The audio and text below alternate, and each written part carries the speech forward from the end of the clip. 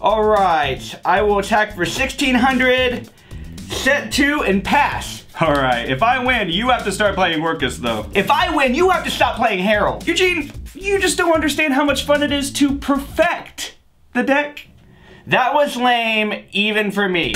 Just keep hating, nerd. Alright, check this out. Activate Super Poly. Judgment. You can't respond to it, Eugene. Yeah, I can. This is a spell speed 3. That's the highest one. Technically, yes, but Super Poly is like a spell speed 4.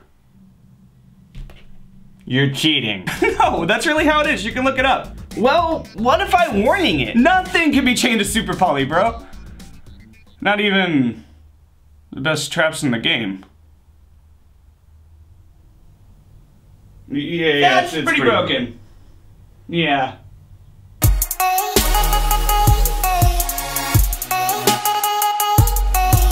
Today I'm going to be talking to you guys about Super Polymerization, otherwise known as one of the only spell speed 4 cards in Yu-Gi-Oh!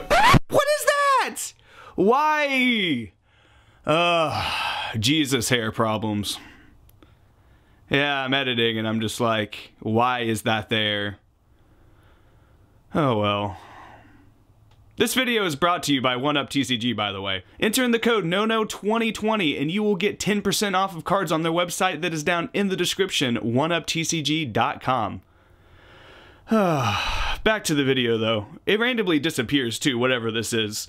So, yeah, let's just go with it. Other spell speed 4 cards in the game include Dark Ruler No More, Borolo Dragon, Ultra Polymerization, and Odd Eyes Gravity Dragon. There are, of course, a lot more out there, but these are just some off the top of my head. A spell speed 4 effect in Yu-Gi-Oh! Is something that is pretty interesting because it's not like an official term or anything. It's spell speed 4 is a term used by players, actually. Kind of like using the term fizzle when talking about cards that are resolving without effect or saying pop instead of destroy. It's along those same lines. The best way to explain a spell speed 4 effect in Yu-Gi-Oh! Is that it's an effect that your opponent cannot respond to the activation of. Or in a lot of times, it's an effect that you can't even respond to the activation of. It's something that cannot be responded to. Now, in my last video, I talked a lot about Orcus, but I also talked about just cards in general that round out formats. And in this format in particular, I think Super Poly is definitely one of those cards. Because we have Starving Venom Dragon now that makes Super Poly more splashable in a lot of decks. It gives you this easy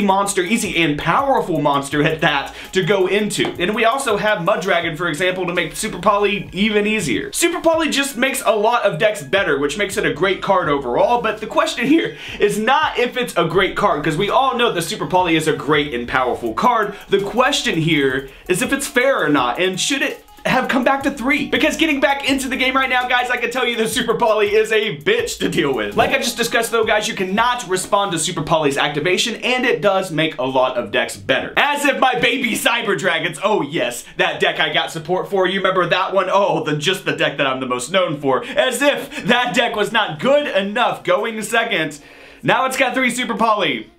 Great. It can be played in Shaddolls, Weather Painters, Orcus. It makes a lot of decks better, like I've said a couple of times now, but it also allows you to be able to out your opponent's boards because your opponent cannot respond to it, and because you can use monsters from either player's side of the field. Super Poly is a great card, guys. However, even though you can't respond to it and it uses monsters from either side of the field, I also view Super Poly as a fair card. The reason why is because it outs boards, like I was just discussing. You cannot, and also like I've discussed on this channel numerous times and including in my last video, and it's a very simple point once again, you cannot have all of these monsters and effects activate during either player's turn without cards to be able to get over them, because it makes the game unbalanced, which is why we have cards, I don't know, like Amano Awato, Nibiru, you know, stuff like that, because those are cards that are reactive. You can go second with them. Super Poly is kind of one of those cards that falls in those same lines because it allows you to go second. It's a quick play spell and it gets over something. If you can't get over something, you know, it doesn't work every time, but yeah, you get my point. Super Poly is one of those cards that lets you play through things and be responsive, but it also provides you with a discard outlet, which is what makes it a way better card and a way more integratable card in a lot of different decks. I was just talking about Shaddolls, that's a great example. So I kind of have this love-hate relationship with the card because I like playing Herald a lot, and there's a lot of times that I'll end with like 1 Herald on board and like 6 negates in hand, because a lot of times that's just, you know, most optimal that way anyways. You'll end with like a Dagra and like a Skuldred and like a Herald and like 6 negates in hand. But if your opponent has Super Poly, I can't negate the activation with heralds. You can't do it, and they just outed my one herald. Love-hate relationship, guys. Love-hate relationships. That's a little unfair. That's a little busted. You know, and there's probably other examples you guys can think of, but that's just my most recent example, which kind of, you know, made me want to make this video because I already wanted to talk about Super Poly from the last video, but then, you know, stuff like that happens, and I'm like, yeah, we're gonna be talking about this card because it's kind of busted. But at the same time, though, I do like playing Super Poly in a lot of decks. And like I said, it is integratable in a lot of decks and allows you to go second. It's a better card, you know, a more integratable card than like Nibiru, you know, other cards that, for example, I don't know, Lava Golem is whatever you want to pick going second to get over stuff. I don't care, whatever, pick your card here. My point is, it's more integratable than those cards. And because Super Poly is so integratable, I've been testing it in a lot of decks. It's just a better card.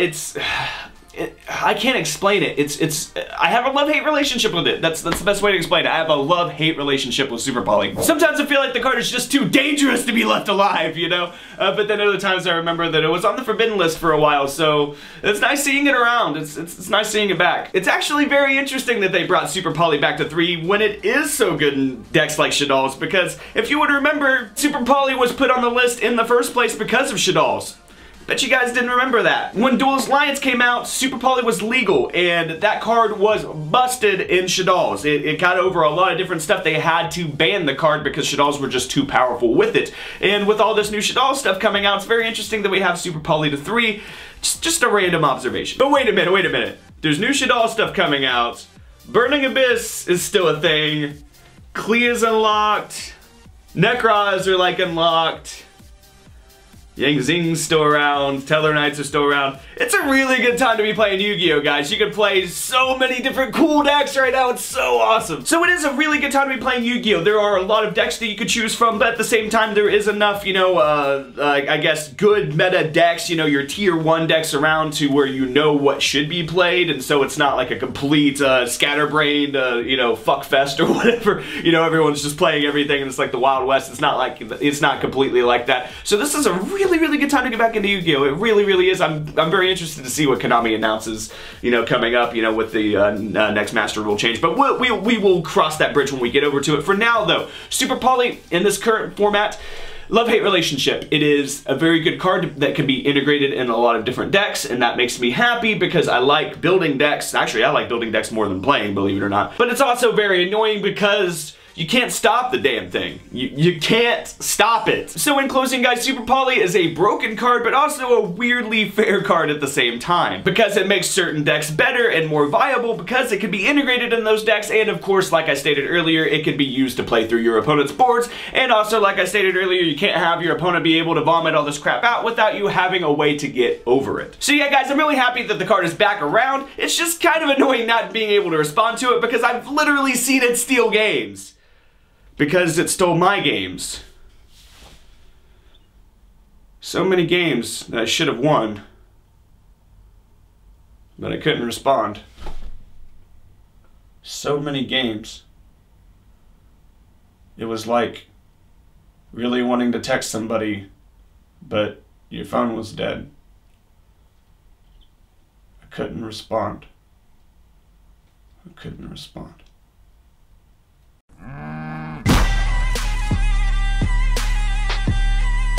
Subscribe!